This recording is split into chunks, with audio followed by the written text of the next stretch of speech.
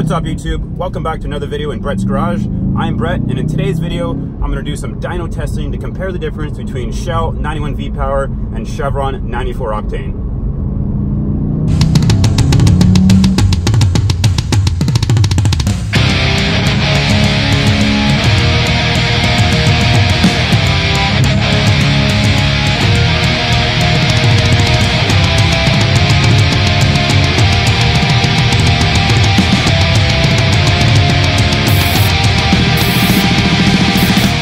In November 2018, I had the car down at Paradigm Auto to do some dyno testing using Chevron 94 Octane. The results were not the greatest.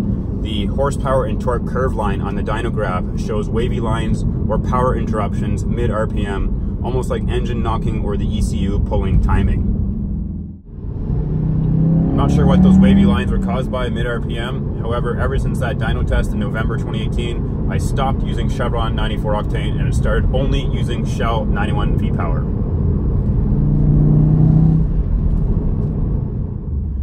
In November, using Chevron 94 Octane, the Golf R put down 232 horsepower and 236 foot-pounds of torque. If you're wondering why that number is so much lower than the 292 horsepower the Golf R is rated for, it's because that rating does not take into consideration drivetrain horsepower loss. If you're not familiar with drivetrain horsepower loss, it's the loss of power between the engine flywheel and the wheels. It takes a certain amount of power to overcome the friction of the bearings, the gears meshing, to turn the drive shafts, the axles, and the wheels. A dyno, or a dynometer, simultaneously measures the torque and rotational speed at the wheels. The results given is the actual number of horsepower and torque that is making contact with the road.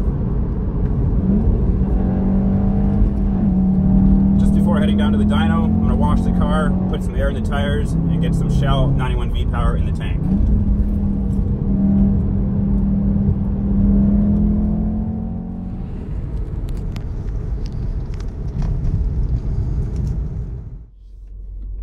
I just arrived at the Shell station, and I also just rolled over 34,000 kilometers.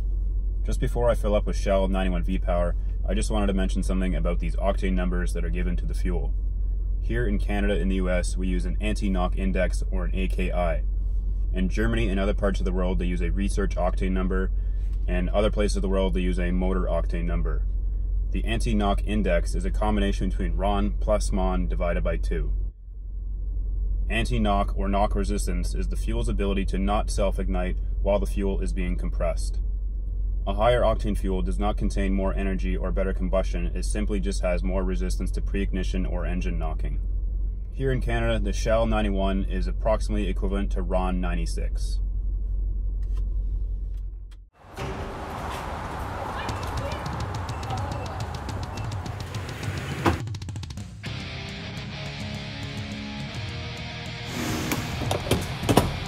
I just added 23 liters.